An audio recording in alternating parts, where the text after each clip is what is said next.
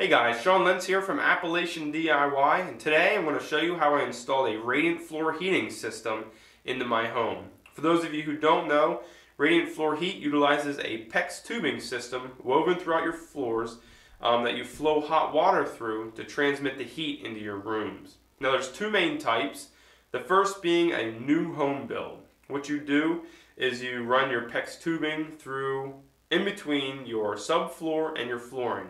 This is the most efficient way because you're only going through that layer of laminate, hardwood, or carpet to get into your rooms. So this is your best choice if it's available to you. For people like me, they already have their home and they have either like a baseboard hot water heat or forced air. What you want to do is a retrofit. That's where you run your PEX tubing underneath your subfloor in between your joist bays. Now this is less efficient because you got to go through that additional layer of subflooring. But what we're going to do is we're going to use aluminum heat transfer plates that fit around our PEX tubing. This helps transmit the heat out and up into our rooms. So I'm going to show you a picture real quick of why I really like this system. Okay, in this picture you can see two separate rooms. Both the rooms are heated to 72 degrees. On the right, the guy is heating his room with forced hot air. Now, as everybody knows, forced hot air rises, so he is having to heat his room from the top to the bottom. Now, the guy on the left is heating his room with radiant floor heat. He's heating his room from the bottom up.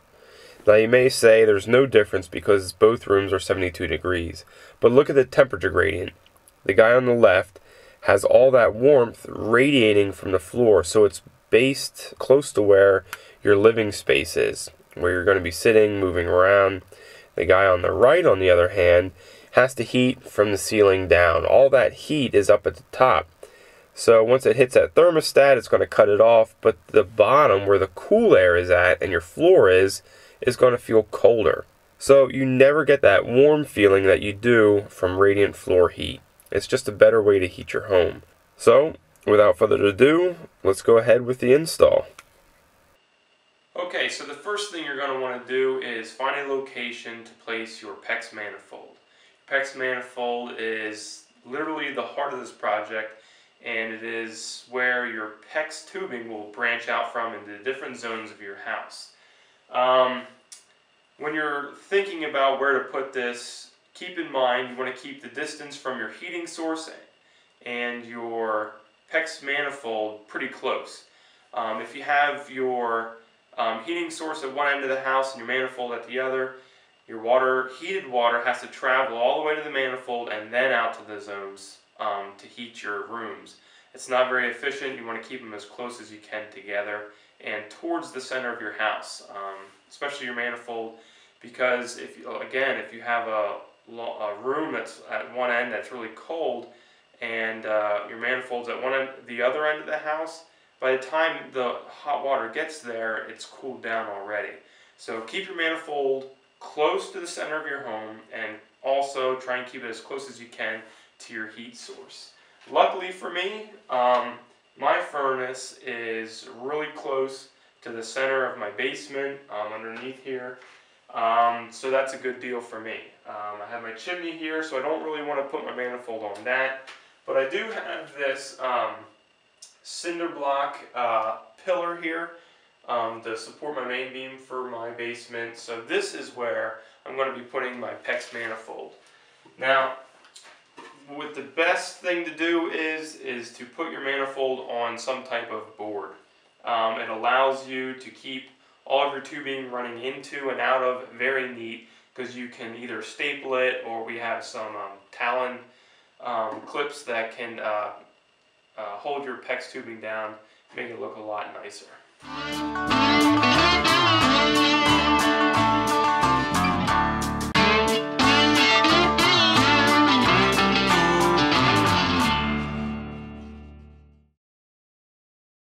Okay, so we got the manifold attached to the board, now we just got to mount it in place. What I'm going to use is 4 Tapcons.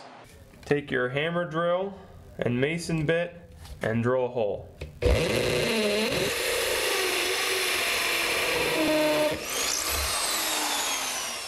Okay, then take your Tapcon on a washer and just screw it into the wall. Okay, the next thing we're going to need to do is we're going to need to drill holes in our floor joists. I've already done this. When you do that, use a 3/4 inch bit for 1/2 inch hose. It gives you a little bit more play to make the PEX going through a little easier. Another thing is, if you have floors that you've nailed down, like your subfloor nailed to your joist, make sure your hole is at least 2 inches down from your subfloor. Reason being is I ruined my wood bit because I hit a nail. So make sure it comes down a little bit. The reason you do going through the joist instead of under it is the PEX doesn't bend as well. Very good. So basically you'll just come through here and then start your other loop, go through your next joist, and then just keep going like that. Alright, now that you have all your holes drilled through your joist, it's time to run your first zone of PEX tubing. So what you're going to do is work from your manifold, run your loops through your joist, and just keep working down, and then come back with that same loop into your return side.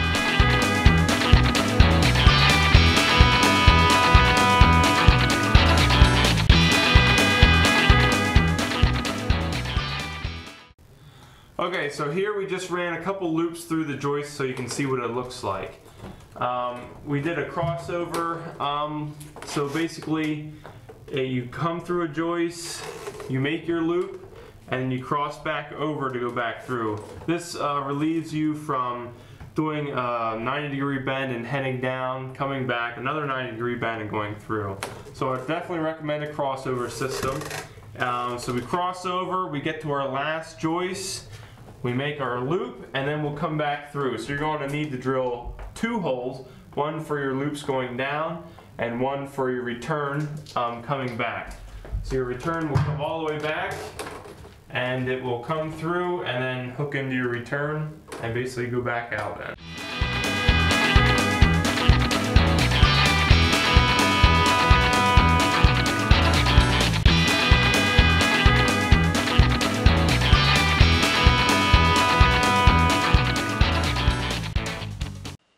Okay, we finally got all of our PEX tubing roughed in. There's a little bit of a hassle, tubes everywhere, but we got it squared away. So the next thing we need to do is put our transfer heat plates in, aluminum plates. So it's really important at where you start and end this process. What you need to do is work from your manifold and find your return line and go to your farthest loop. So this is our return line right here, and this is my farthest loop away from my manifold. So what you want to do is on this line, return line, on your farthest loop, start with your aluminum plates there. Run them all the way down, run them back, and then you're going to jump over, and then on your next joist bay, run them down, run your aluminum plates down, and then come back and just repeat the process. The reason being, if you were to start from your supply side and start putting in your heat transfer plates from supply and work towards your return, like the water's going to flow, once you get to your very last loop, oops, I didn't put enough PEX tubing in, and say you're like 5 feet short. Well, we didn't run the PEX tubing that way. So you have an end on that end. So if you keep pulling, you're going to be short and you won't make it to your manifold. What you need to do is work in reverse. Work from return back towards the supply, because that's where our spool is of PEX tubing. So if we're short, all we need to do is just feed a little bit more in and get your PEX tubing to your manifold nice and neat.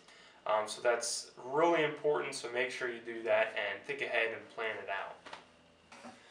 Okay, so remember what you're going to want to do is work from return and work towards your supply. So here's our return line. We're going to work down this way. You're going to take your aluminum heat transfer plates and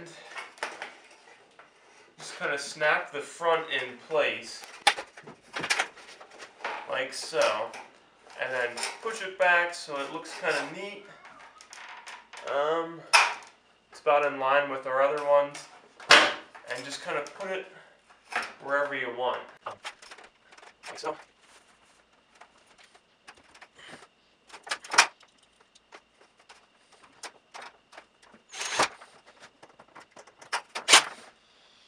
Okay, once you have the first one in, what I do is usually put the rest of the tubing in,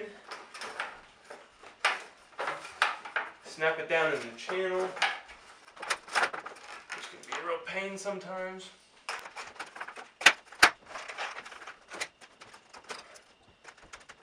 Aim where you want to be going down.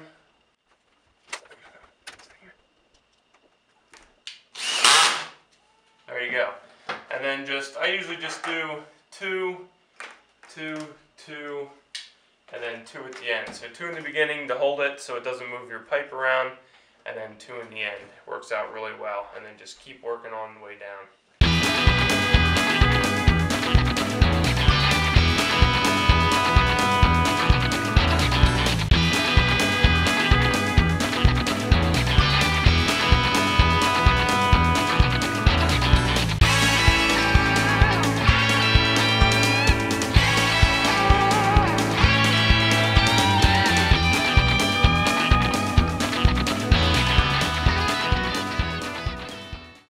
Okay, now that we have all of the aluminum heat transfer plates in place, we can start working on hooking everything up. What we're going to be doing now is we ran the return and supply sides down here. I'm running my return side down the back. As you can see on the back, I have just 2 Talon clips to hold it in place, bend it underneath the back, and we're going to feed it up underneath here into our first return port. So this is our return line, so this is where it's going to go. It's a little cold down here right now, so the best thing to do if you're going to make some sharp bends is to heat it up. So I brought down my wife's hair dryer.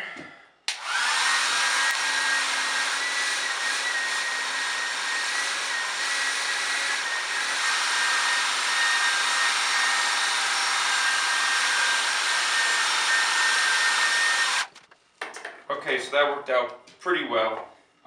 If you don't do that and it's cold out, you run the potential of kinking your line, and you definitely don't want to do that, especially this late in the game. So we're going to bend it. I think that looks pretty good right there.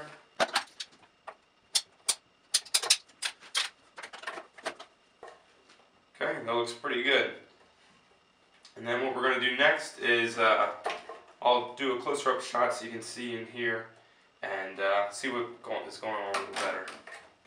Okay, what you're going to want to do first is take your nut, place it over the end of your PEX, take your compression ring and fit that over next, and then take your nipple and seat it down in.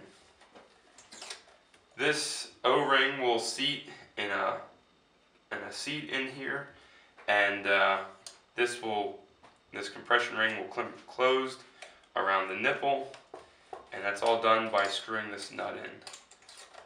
So we can just take that back,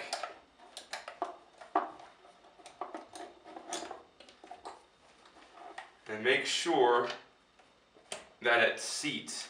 Make sure it's not down or your PEX is out. Make sure everything is up there good, it's even. And then just tighten that up. Make sure you push up while you're tightening down on it so everything stays seated. And there you go, you got your first connection in.